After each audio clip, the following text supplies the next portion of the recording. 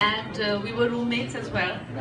And I've written our little encounter and our little friendship, which went on to become very thick and intense when we were in school. Then we drifted away, and I met her 2 years ago when I was promoting Tanu Weds Manu Returns in Chandigarh. We met at our school, and that's when I got to know that Bondina is pursuing arts and poetry and writing, and I got very curious about her work.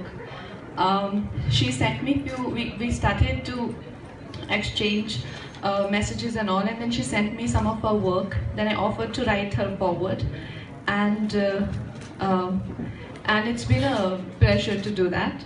Her work is very special, and I think in our generation people don't really pay a lot of attention to sensitive and fine things like poetry and shairi these days. Like, I think even now Gulzar sir is the best that we have. So I think we need to really encourage these talents, and I hope that Bondina's work reaches far.